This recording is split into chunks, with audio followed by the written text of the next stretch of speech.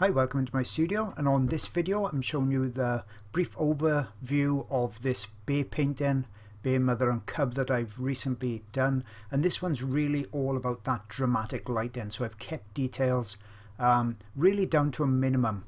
I'm usually known for doing very high level of details, but I wanted to keep this much more painterly and all about the dramatic lighting. If you're looking for a full-length version, I've got one that's about 3.5 hours long, where I go into tons and tons of detail on exactly how I created this oil painting, and the link will be below the video or at the end of it. So let's get started. Now for this one I'm working from a great reference photo from wildlifereferencephotos.com, and as you can see, here's my easel. Top left I've got my reference photo. I blurred that out so I'm not getting drawn in by all the details, and I've dragged some colours out off that as well using an image editor. You can see me do that on loads of my YouTube videos. I've got instructions on that.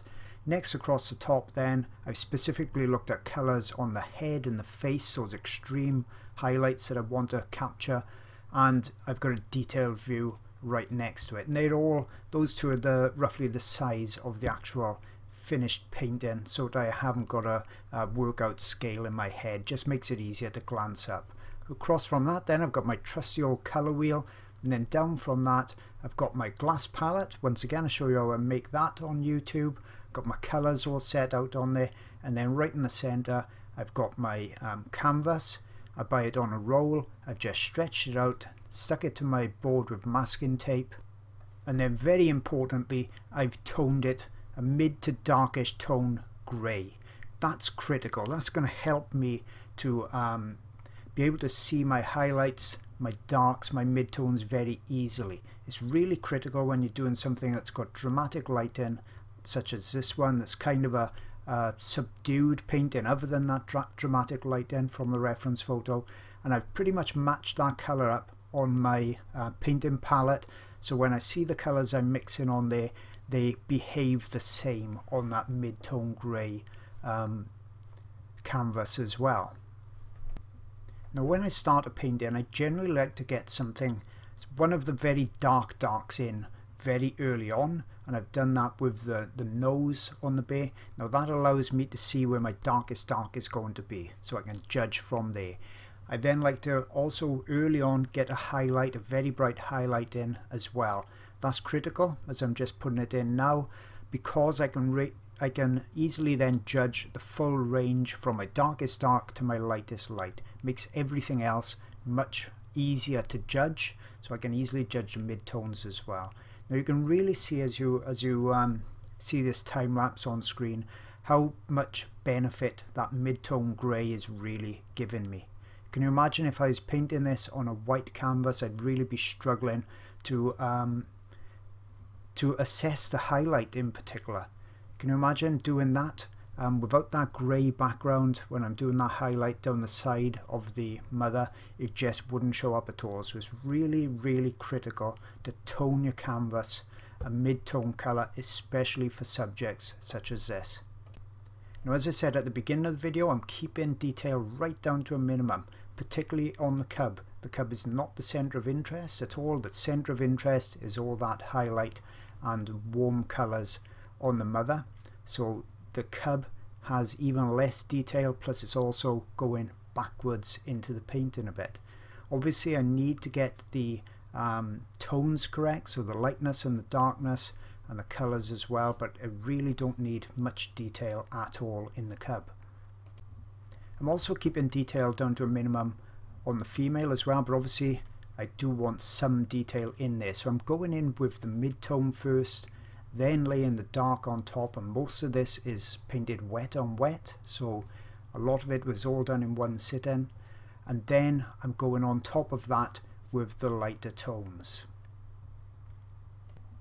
And as I said, this is only a very brief overview of a 3.5 hour plus video that I've got on my Patreon art channel. And if you join that, you also get access then to the previous 2 years worth of videos I got on there. I think I must have probably 70 or 80 different subjects on there now, from oils, pastels. I've got a couple of coloured pencils on there, a couple of charcoals on there, gouache on there. but it's mainly oils and pastels, and many hundreds, well, we're into the thousands now of subscribers on there. So you can see I've done exactly the same with the body, gone in with the mid-tone, then the dark, then the highlight, and by putting in the background I can assess better all those colours on the adult and the cub as well, and that's why I was putting some of the background in earlier on. Now the foreground needs to be quite detailed, it needs to be in fitting with the detail on the female, but I'm still keeping that very loose and just blocking in the colour first, then coming in with some darks, then those highlights. And the highlights in particular are a thick paint. I'm not thinning them down much at all. Now the only thinners I've used, because I like to keep things really simple on my paintings, is just odourless mineral thinners, nothing else. So it's just the oil paint, which I use is alkyd oil paint, so they dry by the next morning, and the odourless thinners. With all the canvas blocked in, all that's left to do then is to kind of unify it all. I look at all the colours, make sure they all work together well. I start putting in just a few details here and there, and then I call this one finished. Hope you've enjoyed it. As I said, there's a long video of it on my Patreon art channel, and I'll see you all again next time. If you're looking for even more great art sources, I've really got you covered. First off, I've got a Patreon channel that's been going well over a year or so, packed with around about 50 or more videos and new ones every month. Lots of the videos are many hours long, so you can see they're really in-depth. Subjects such as turtles, birds, elephants, big cats, you name it, is on there. So that's my Patreon channel.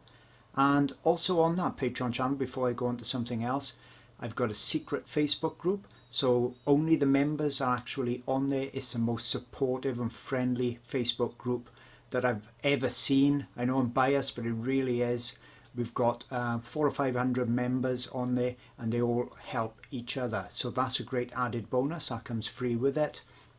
Also, you get line art every month as well, and we've just designed a brand new companion website for it. So if you've joined other patrons and channels and you found it very difficult to navigate around, we got this free website that comes with it.